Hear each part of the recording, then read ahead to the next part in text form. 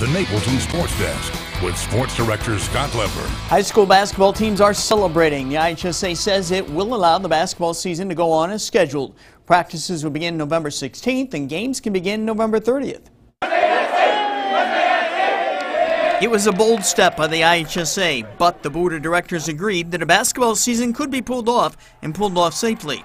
They cite how well many of the fall sports seasons have gone in tennis, golf, swimming, and cross country, and how well contact days for other sports like football have gone. You know, we really didn't have any indications, and I don't know that anybody could point to circumstances where that went poorly or, you know, cases were spiking as a result of that activity. The decision to go ahead with basketball runs contrary to what the governor and what the Illinois Department of Public Health believes. They say with COVID cases rising, the basketball season should be put on hold. The governor sent out a warning message to the IHSA and its member schools. He said, quote, "We've told school districts what the rules are, and I think they all know.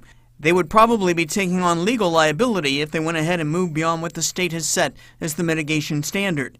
Anderson was asked about the risk of lawsuits the IHSA might potentially face. You know, at some point, I think over the next month or whatever time frame, we'll figure out if this is a legal issue for us as an association or if it is for our schools, and then we'll have to pivot as we've been pivoting a number of times throughout this school year.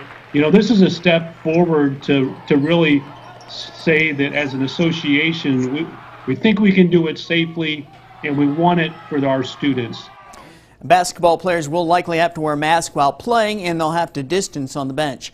Local basketball players